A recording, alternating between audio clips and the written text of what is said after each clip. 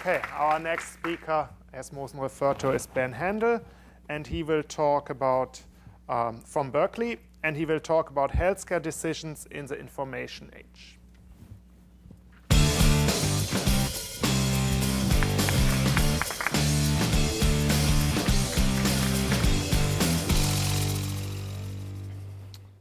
Thank you very much, Christian. It's a pleasure to be here. So today I'm going to talk about the empirical healthcare economics agenda at MSR. I'm going to focus on one underlying theme from this agenda that ties together several different projects that are ongoing here that we're working on. This theme is, how do individuals interacting with the medical care sector make important decisions as a function of, one, the information that they have available when those decisions are made, and two, the incentives that they face at the time they're making those decisions. And those incentives can be either financial or non-financial.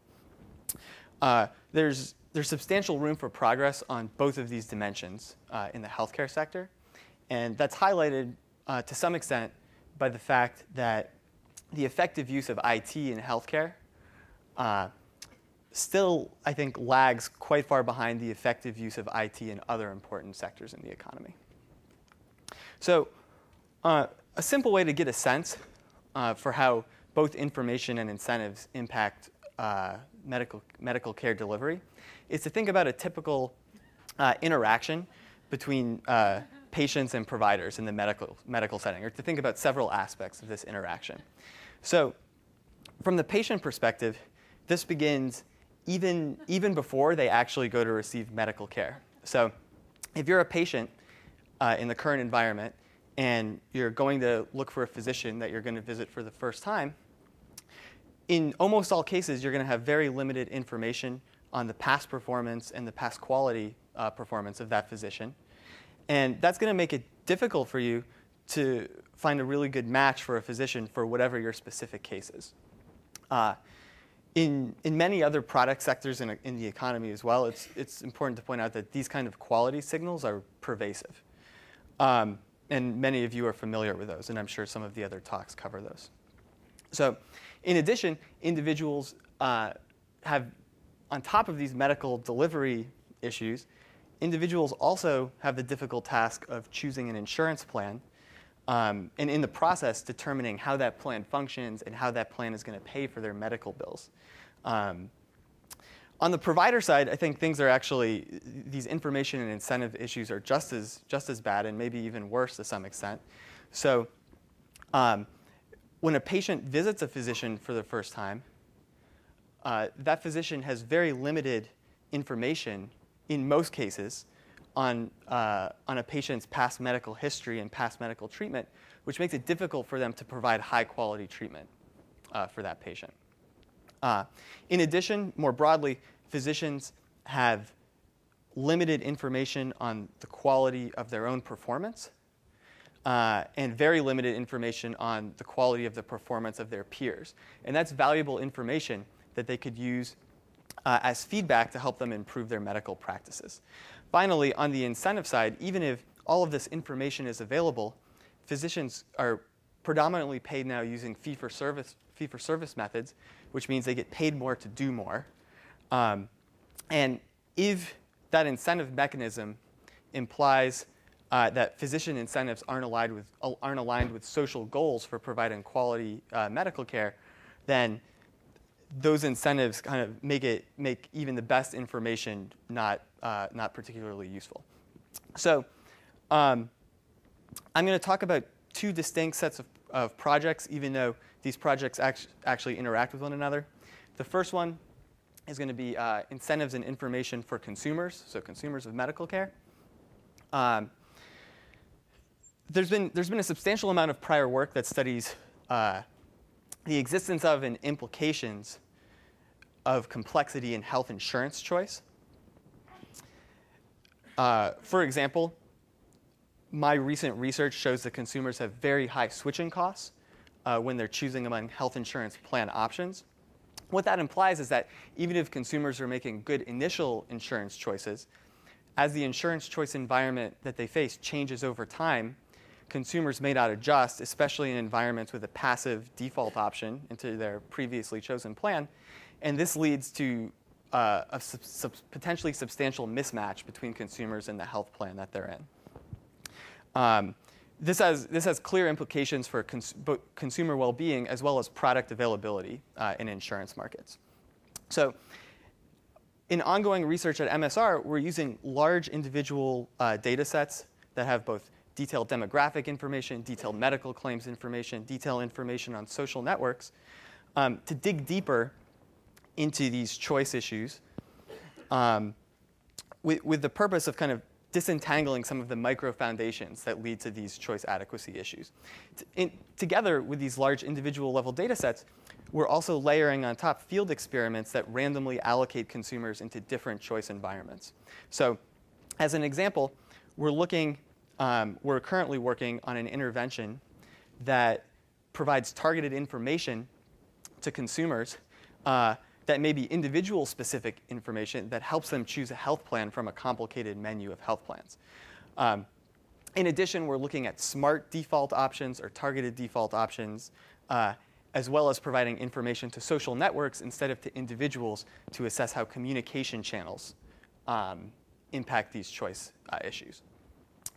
On the provider side, there's multiple information dimensions that could be improved in order to enhance quality of medical care delivery. So I've already talked about patient information at the time that medical care is delivered.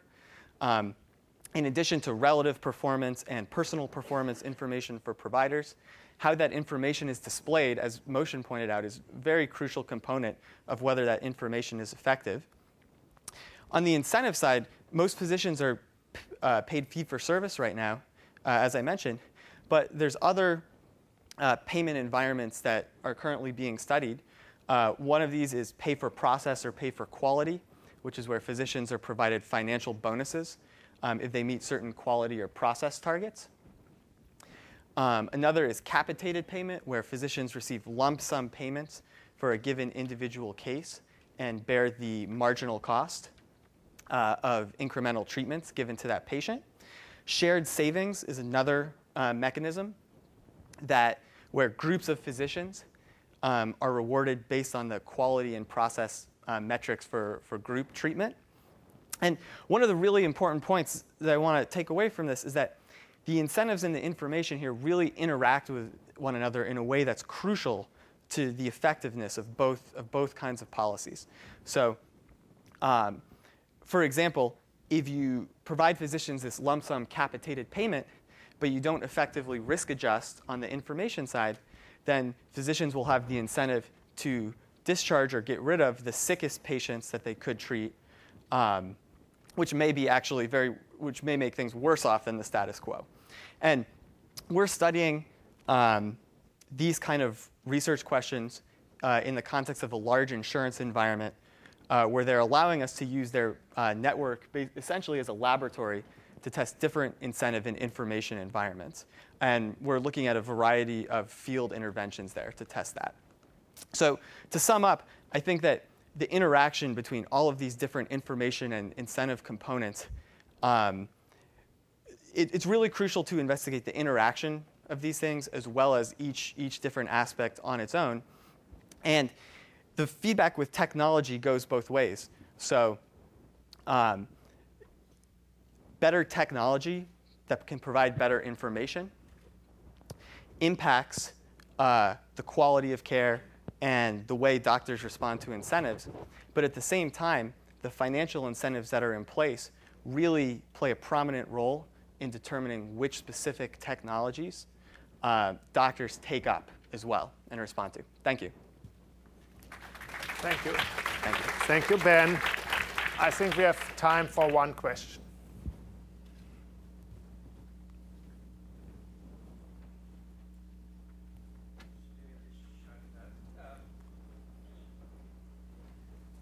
So is there any option which is sort of better than just having a much simpler plan that people can understand on their own?